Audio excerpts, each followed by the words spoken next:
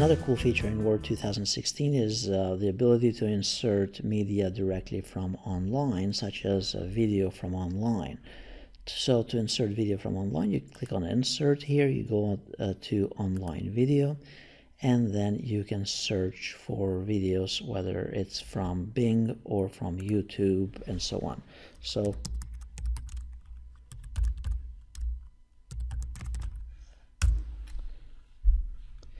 So if you go here, you're searching for a specific video, you click on it and then click on Insert, and there is the video directly, the link from YouTube. And this is a new feature in Office 2016. Now at this point, of course, you could customize this if you needed to and format it differently, just like an image in your document, including the positioning of it in the document.